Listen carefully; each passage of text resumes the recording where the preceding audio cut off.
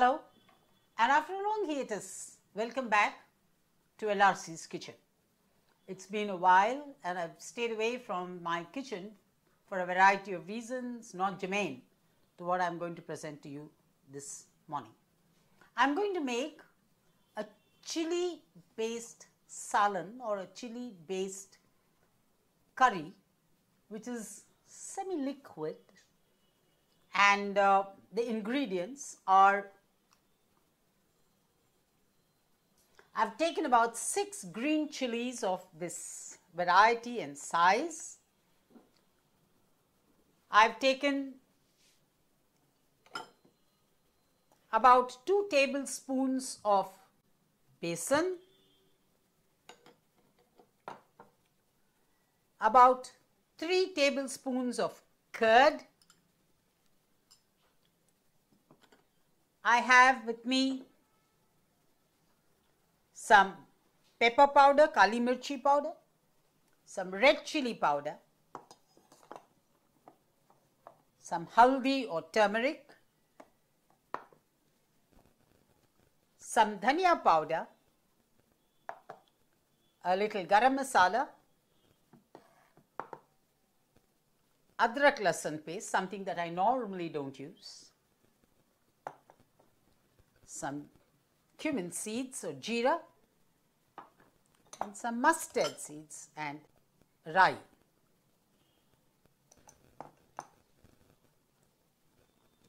There will of course be salt to taste and oil.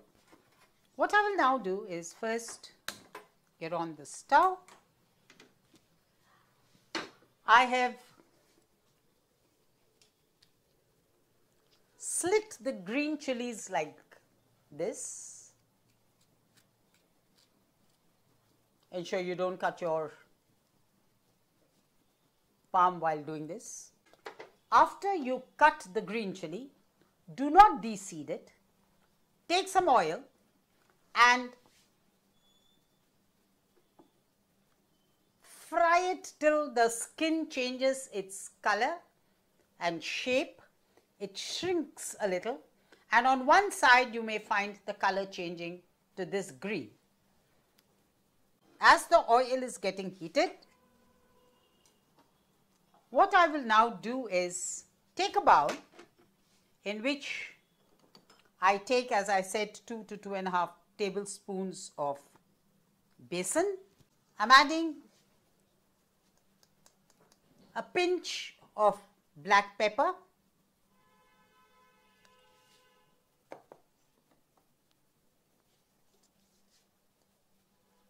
some turmeric powder,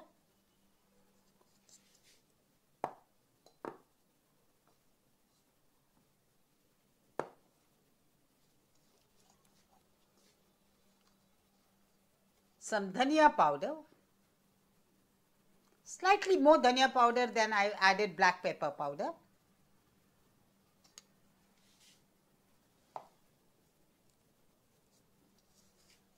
a bit of garam masala, very little I add,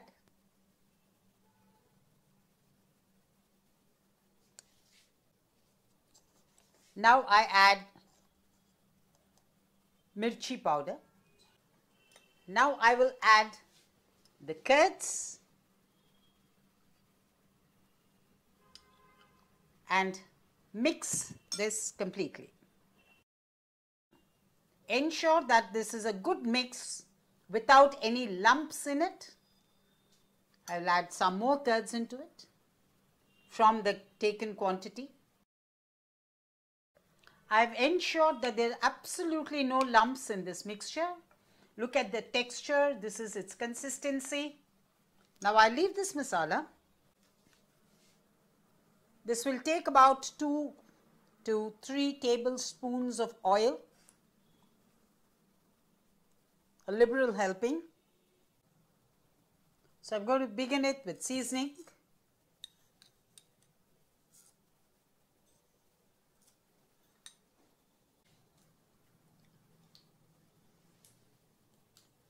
The mustard seeds have started to splatter. Now I add jeera,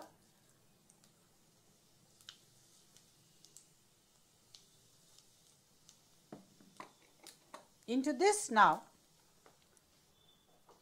I get the gas to the minimum and start adding this paste.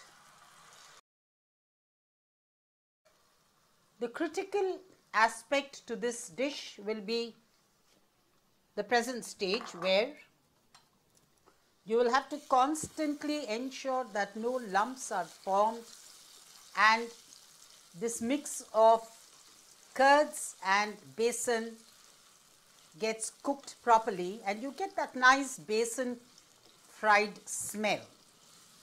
Now itself you see that there's a lot of jeera and rye in this mixture. The effort is also to ensure that there is not much lumps being formed. At this stage, I will add a little ginger garlic paste, something that is optional. Once again, mix it up.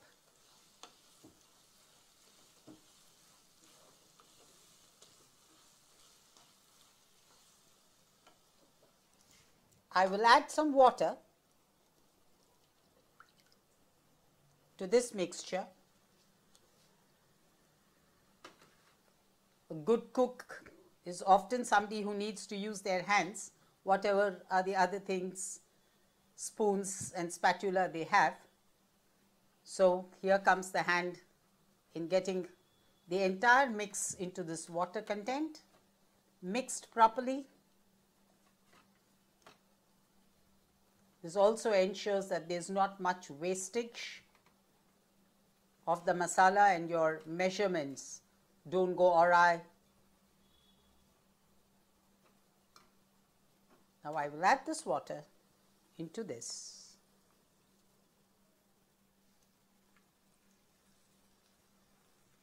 Continue to stir this mixture.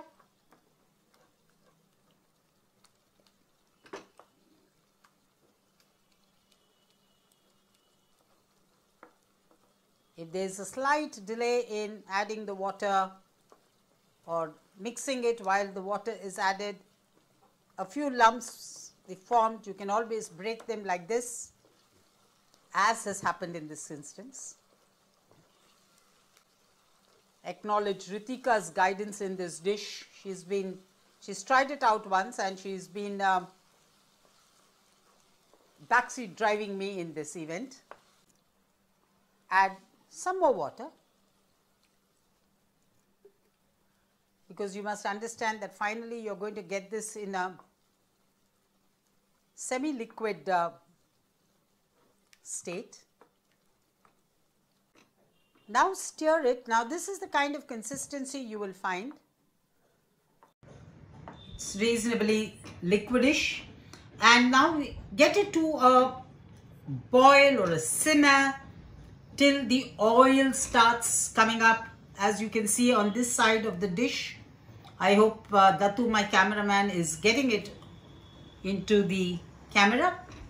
The oil is slowly coming on all sides and you can see the boil of the masala. At this stage, add salt to taste, which for my requirements would be this much, one slightly more than a teaspoon maybe.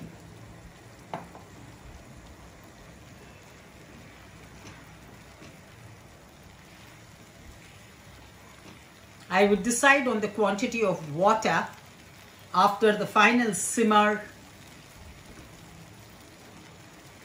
is done. Now you can see the oil coming as a layer right through the mixture, not just at the outer circumference, but even inside.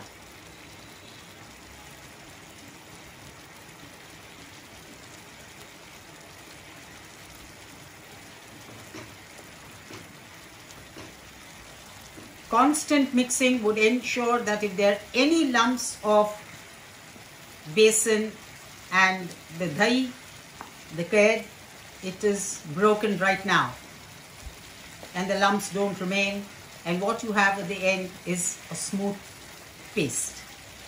At this stage, I take this mirchi, which I told you what to do before.